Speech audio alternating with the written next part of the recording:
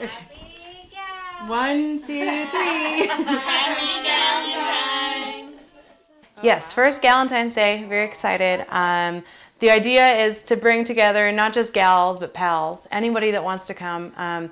My idea isn't so much an event for single girls, but just an event where you can kind of get together and just feel good about whatever you're celebrating. So if that's celebrating loving yourself or loving your friend or loving your partner and just creating fun things with them or for them, and then having Valentine's Day for you to do as you will, whether it's celebrate or gloat, but having this as a celebration beforehand.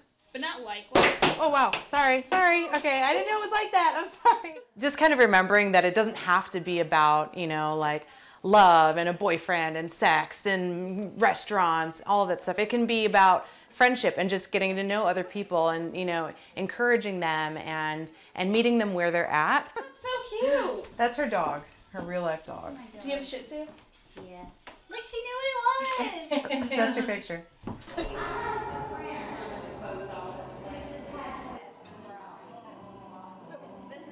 This is my first time to celebrate it, but just kind of a girly day, just to get together with your friends and just celebrate being a girl, kind of all things girly, chocolate, sweets, just fun things, fun games.